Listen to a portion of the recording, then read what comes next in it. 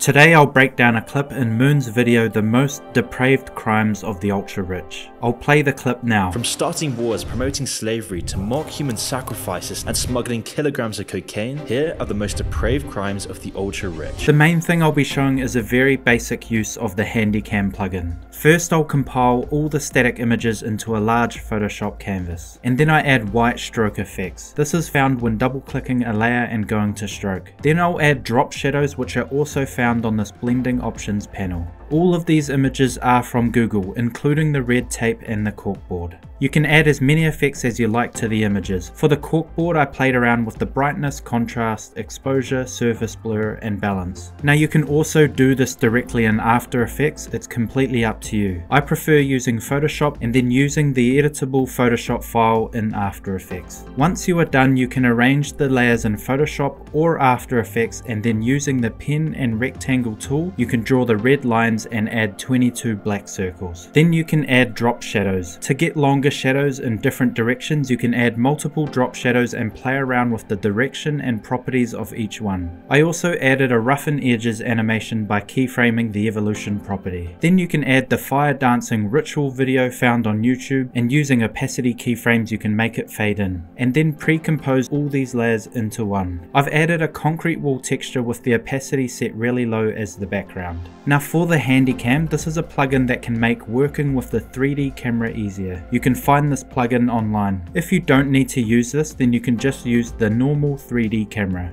First, you need to create a null object. Search for Handycam in the effects panel and drag it onto the null layer. Before you can do anything, you need to select Setup on the effect controls. This is very important, and you should do this every time you use Handycam. This will create the Handycam camera, which you can now keyframe using the effect controls. You have all the rotations around the X, Y and Z axes available, and then beneath that there are the truck, pedestal and dolly controls, which you can easily keyframe all in one location. For this animation, it's very simple keyframing that you could easily do without Handycam, but I'll use this as an example to demonstrate the plugin. Another thing I'll point out is the Handycam also has lens options and even the wiggle animation. All I've done is create keyframes for the truck, pedestal and dolly on the Handycam controller and hit F9 for easy ease curves. For the rest of the animation, I've added adjustment and solid layers and added a blur opacity animation, a vignette, lens flare and a fire curve using the saber effect, and finally a particles overlay set to screen mode. And here's the finished animation. From starting wars, promoting slavery, to mock human sacrifices and smuggling kilograms of cocaine, here are the most depraved crimes of the ultra-rich. Thanks for watching, see you next time.